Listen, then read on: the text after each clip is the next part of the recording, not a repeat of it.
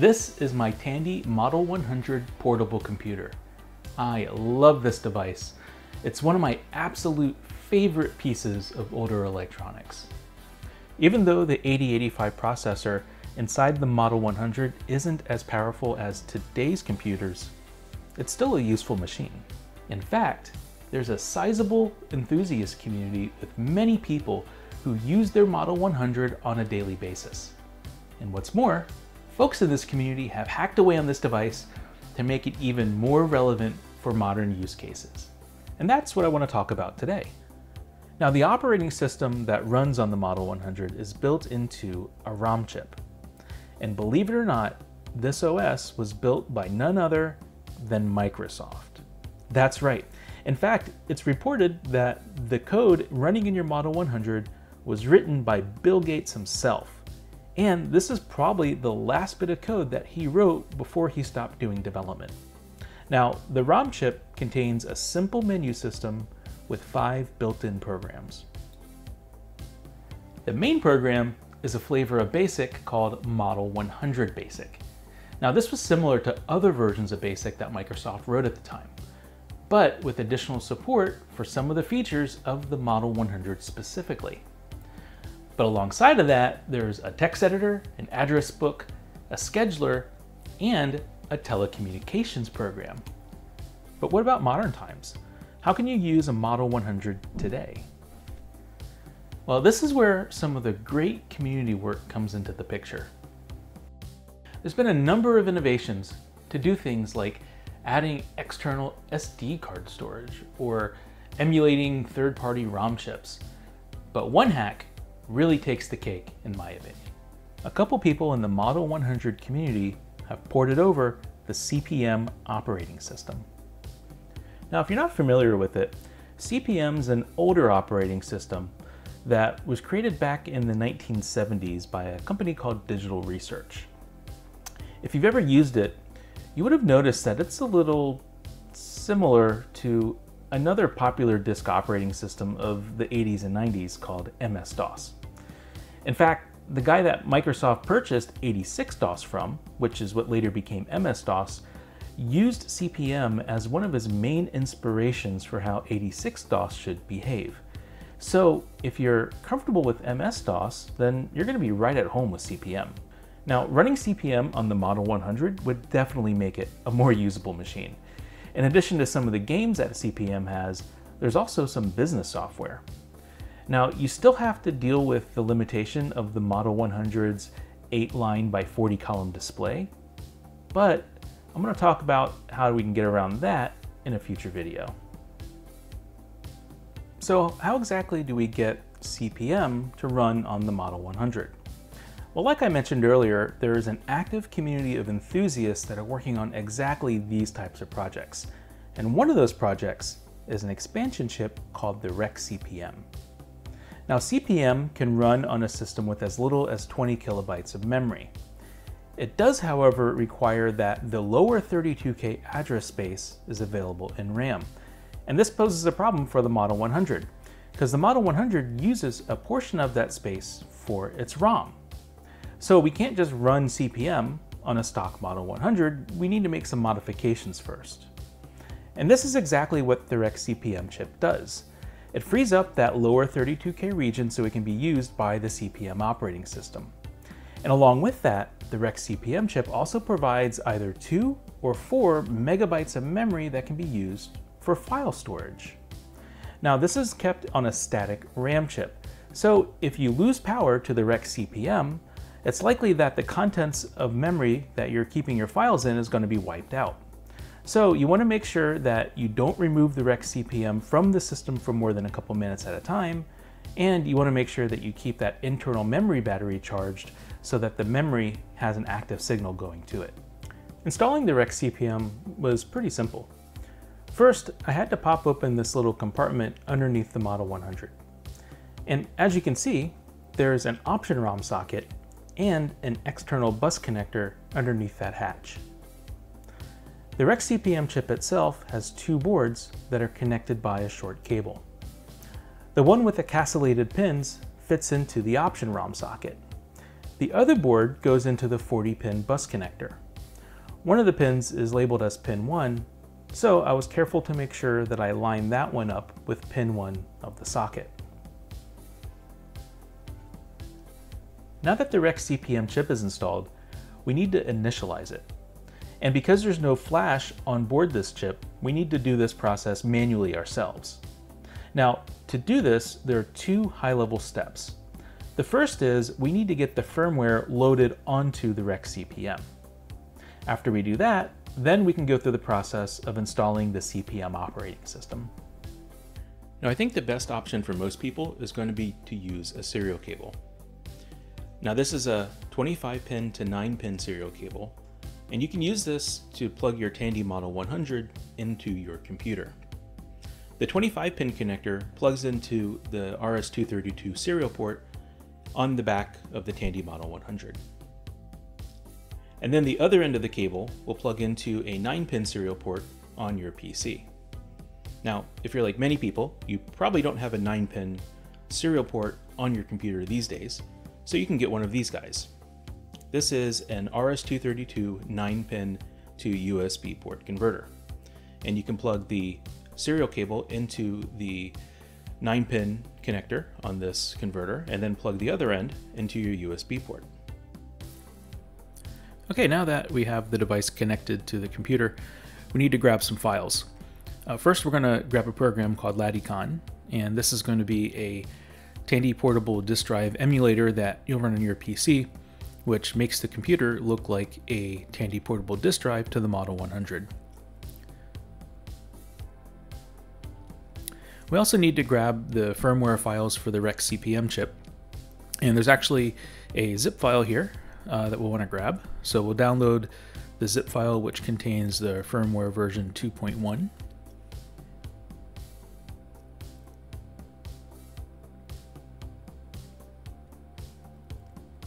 And we'll also need the CPM operating system files and the CPM update file, which is used to install the CPM operating system on the Model 100. And the last thing I'm going to grab here is a TPDD client, and for that we're going to grab the TS-DOS ROM image from this collection of ROMs on the Model 100 wiki. Now I'm going to create a new folder called LADI, and I'm going to move the files that I just downloaded over to that folder. The reason I'm doing this is when we run the LADICON TPDD server emulator, the files that are in the same folder as the LADICON executable will be presented to the Model 100 as being files that are on the disk that the Model 100 thinks it's communicating with. So I went ahead and copied over LADICON. I also moved over the REXCPM initialization file, as well as the TS-DOS option ROM and the CPM files as well. Okay, so the next step is to get the firmware loaded onto the REXCPM chip. Now over to the Model 100 laptop, we need to get the REXCPM initialization file over to the laptop. And the way I'm going to do that is by using the built-in text program. When firing up the program, I'm going to tell it to edit the file REXCINI, and then I'm going to tell the text editor to load the file from the COM port. So we're going to send the data over the serial connection from the PC, and any data that it receives on the COM port, it's going to write to that file.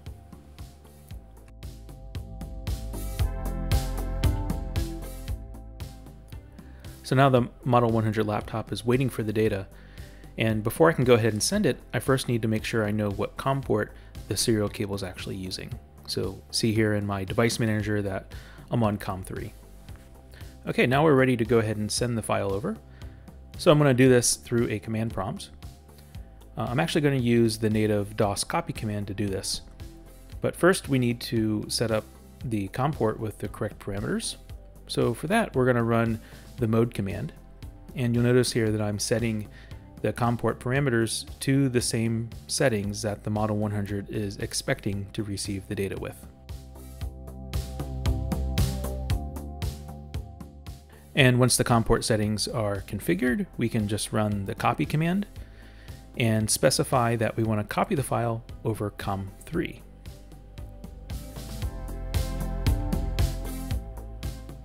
And that command just takes just a second or two to run. All right, now back over to the Model 100. Going to break out of the file transfer because we're finished transferring the file. And now you notice I have the REXCPM file on the Model 100.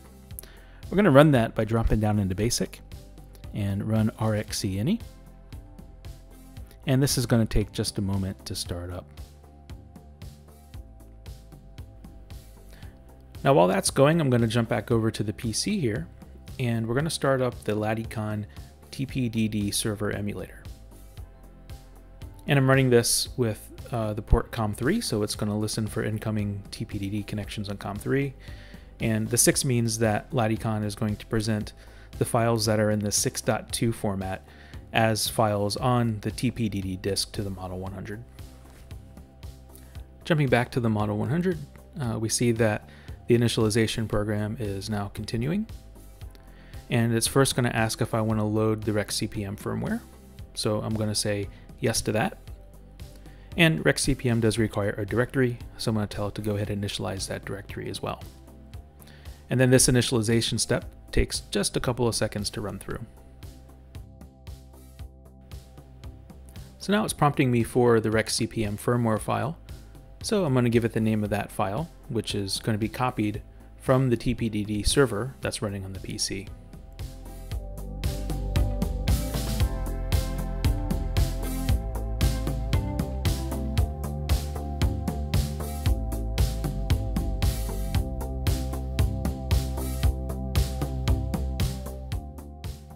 Okay, we're done copying the REXCPM firmware file now.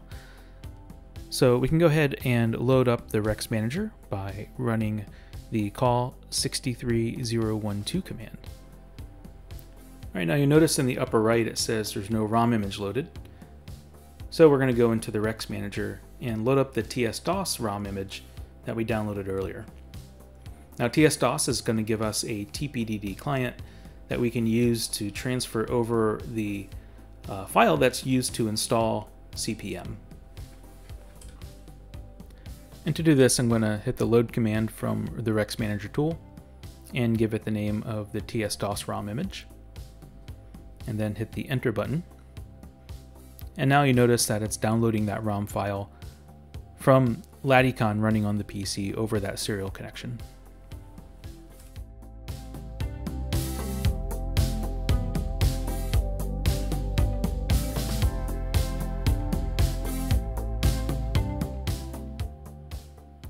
Okay, the TS-DOS ROM file is finished copying, so now we're going to go ahead and hit enter to load up the TS-DOS ROM. And now notice that we're running our TS-DOS ROM for the Model 100 version 4.00. We'll hit F4 to switch over to the disk view, and now TS-DOS is reading the contents of the disk from the PC running the LADICON software. We're going to go to the CPM update file here, and we're going to choose to copy that over to RAM by hitting the load command. And then we can switch over to the view of memory on the machine and verify that it's there.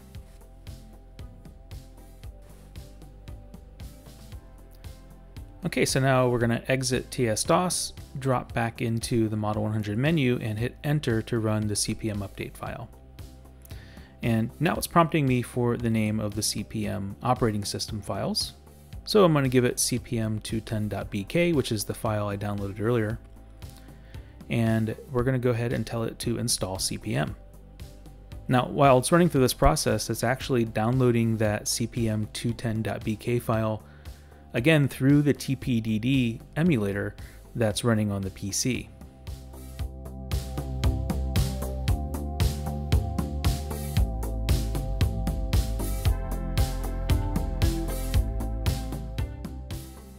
Okay, we're all done. So now we have CPM fully installed on the Model 100.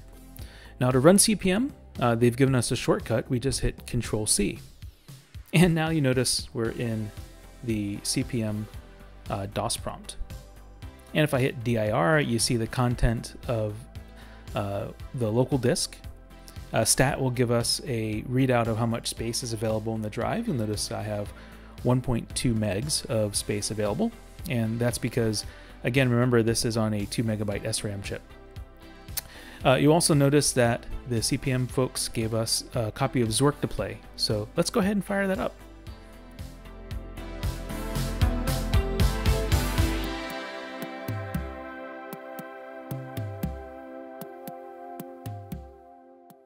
Now, you'll notice here that some of the text is wrapping around the display. And this is a feature that's actually built into the CPM port for the Model 100. You see, it's aware of the 40 column by 8 line limitation of the screen. So when the program that you're running spits out too much text, the CPM OS, the port, will display what it can and then wait for you to hit a key before displaying the rest, which I thought was a really nice finishing touch to make it more usable.